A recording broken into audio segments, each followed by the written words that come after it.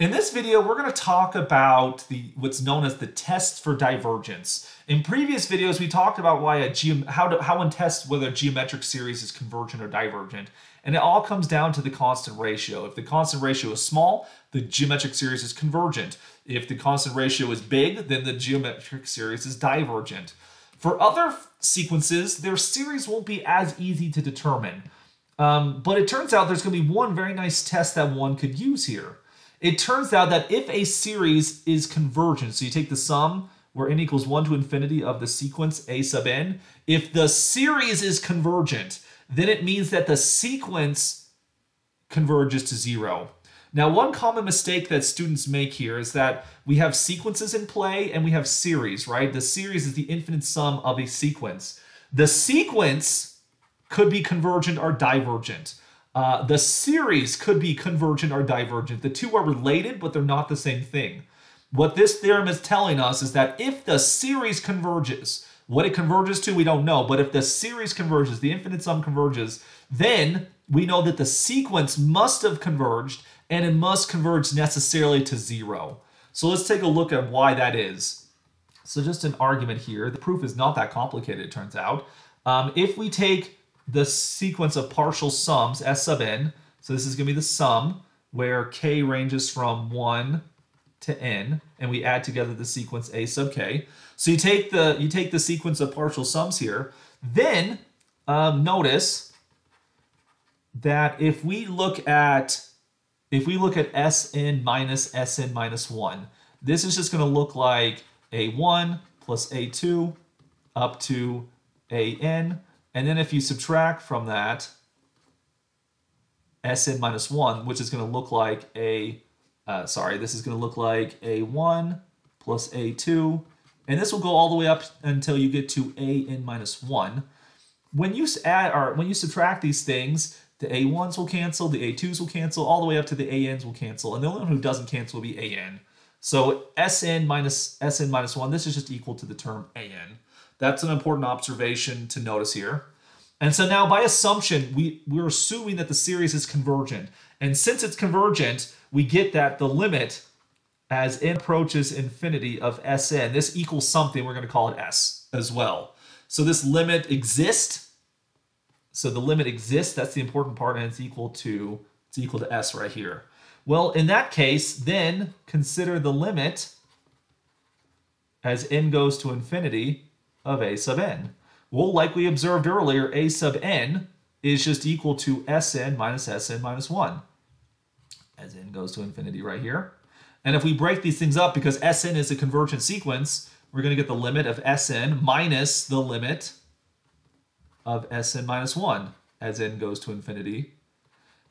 Now, as the sequence Sn is convergent, it converges to the number S that we saw before. But this sequence right here, this is the sequence that's just one step behind this one. As n goes to infinity, that difference of one step won't make any bit of a difference as well. If Sn is going to go to S, then Sn minus 1 will likewise go to S. And so you end up with S minus S, which is equal to 0. And this then verifies the statement we were looking for here, that if the series is convergent, then the sequence must also be convergent, and it must converge to 0, the sequence. If we take the logical contrapositive of that statement, we get the very following useful observation. If a limit does not converge to 0, then this associated series must be divergent. Now, we're not saying that the sequence is divergent. We're just saying if the sequence doesn't converge to 0, then the previous theorem guarantees that the series would be divergent. Because if the series was convergent, then the limit would have to go to 0, and we would get a contradiction in that situation. This is commonly referred to as the test for divergence. We can tell whether a series is divergent if the sequence doesn't go to 0. And so let's illustrate this with an example. Let's show that the series n equals 1 to infinity of n squared over 5n squared plus 4. Let's show that this thing diverges. So consider the sequence for the moment, not the sum, the sequence, the things that we're adding together right here. Take the sequence of n squared over 5n squared plus 4. Now, if you take the limit as n goes to infinity, since this is a balanced rational function, you see n squared on top and bottom, you're going to end up with 1/5 as the limit here. But 1/5 is not 0, right? This sequence does not converge to 0. And so what this tells us is that the series, so notice the series, n equals 1 to infinity, of n squared over 5n squared plus 4, this series is divergent. This is divergent by our so-called divergence test, which we talked about on the previous slide. So one thing you're going to see here is as we're showing that series are convergent or divergent, it's not just good enough to say whether the series is convergent or divergent. We have to also describe why. There's going to be these convergence tests that tell us whether it converges or not. And so by the divergence test, we see that this series diverges because the limit of the sequence doesn't go to 0. And sort of the idea of this is the following. If we have the x and y axes here, so the x-axis, the y-axis, what we're seeing is if we take the line of 1/5, y equals 1/5, let's say it's right here. I'm going to make it a little bit bigger so we can see this. So this is the line y equals 1/5, 1/5. So based upon our sequence we saw before, that as n gets bigger and bigger and bigger and bigger, right? Our sequence starts off when n equals 1, you're going to get 1/9, which is smaller than 1/5. So you get like a point right here.